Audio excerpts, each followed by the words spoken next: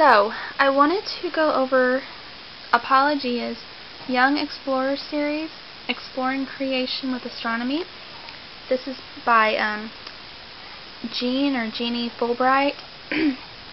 There are a total of 7 books in this Young Explorer series.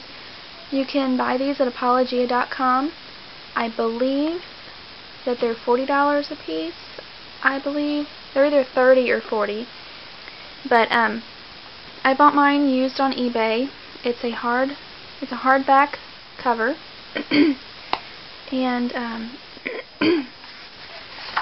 anyway, so I've already done a video showing you what we're going to be using for our science next year, and like the first 5 lessons in our science book are going to be over astronomy, and my friend let me borrow her book just like this, and I liked it a lot, so I decided to go ahead and get mine, and we will use this too. So, okay, yeah, it's by Jeannie Fulbright. So this one's copyrighted 2004. Then they give you a need help page here. Gives you some information about where to go if you need some help. Also, sorry. Okay. So here's an introduction. It talks about that I guess they believe in like the immersion approach. They believe that children learn best when they're taught, you know, even at young ages, more of an in-depth study on one particular like field of science. Here's some more information, lesson increment section, some narrations, and some notebooking sections, and Latin root word section. They give you a password to go on their website to you know, get some additional information to go with this book. Talks about projects and experiments and why, you know, they're important to do, just like the narrations and the notebooks. They believe that's important to do also. And also, what's really nice is also at the beginning they give you a list of all the items that you need to complete each lesson. So here are the things you need for lesson 1, and here's for lesson 3, and 2, and so on. And there are 14 lessons in this book. Okay, so here are the lessons. Lesson 1 talks about what is astronomy. So some of the things it discusses is why did God create the universe. It talks about the calendar, God's signs, the stars and planets, solar system. I'm not going to go through all these, but anyway, it talks about this. Then there's lesson 2 is the sun, then Mercury. Lesson 4 on Venus, 5 is on Earth, 6 is on the moon, 7 is about Mars, 8 is about space rocks, and then you have Jupiter, 10 is on Saturn, 11 is on Uranus and Neptune, 12 is on Pluto and the Kuiper Belt, 13 is over galaxies and stars, and 14 is space travel. So here's lesson 1, what is astronomy? Here's just what the pages look like here.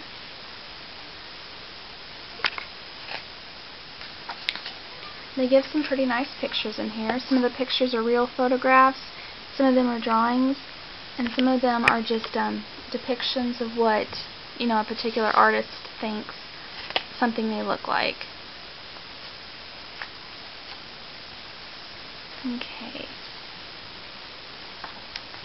Okay, so this page here is the end of the reading of lesson 1. And now, here's like a little question, some questions here to ask, and your child is supposed to kind of like narrate back to you kind of what they learned, what lesson 1 was about. And then here's what they need to do in their notebook. Here's an assignment, and then a project, some instructions for it, and then lesson 2 is over the sun. So, there are 14 lessons, but at the beginning of the book, up here, where it kind of talks to the teacher, it mentions how, you know, it's kind of geared more to like spend one lesson for 2 weeks. So, and then there's 2 lessons in here that they think might even need to take longer than 2 weeks. So you could actually use this book for like the full year. You know, if you were to do science like twice a week. Okay. But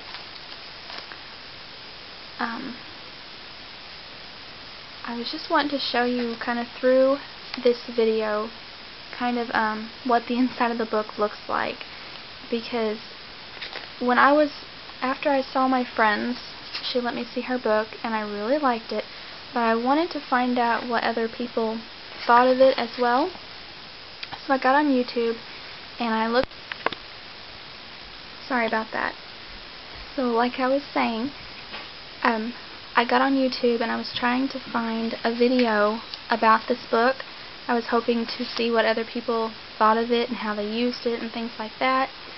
And I couldn't find any videos.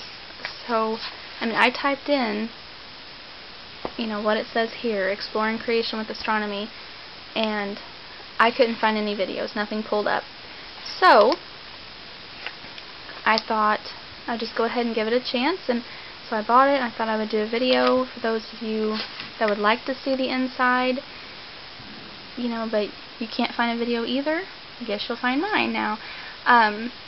You know, so like I said, after each chapter, you know, there's quite a bit of reading, and then there's, you know, what do you remember section, an assignment, an activity, and a project to make. And this one here, you know, talks about Venus, and one of the projects is let's make some lava, atmosphere. This one talks about Venus and Earth, that they are not twins. This one here, the project over Venus, learn how radar is used. There's Earth. Anyway, I'm just going to flip through this. Also available from Apologia, they make actual notebooks that match this book exactly that you could buy as well. I believe, I'm not sure how much they are. I believe they're $30 maybe, but rainbowresource.com also sells them as well. But they make a regular notebook for students, and then they also make one that's just like it, but it's called Junior, a junior notebook. It's for younger kids that may not write as much, may like more coloring or stuff like that. So,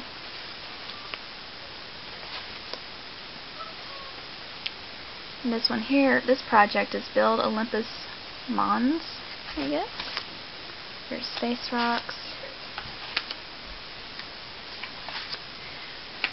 For those of you that do not want,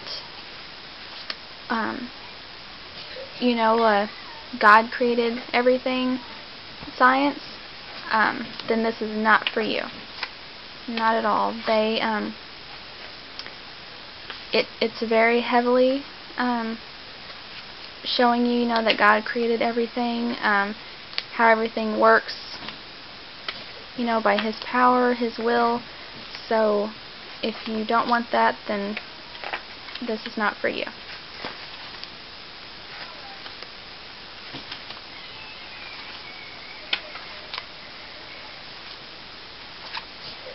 Okay, now I'm just flipping a few pages at a time.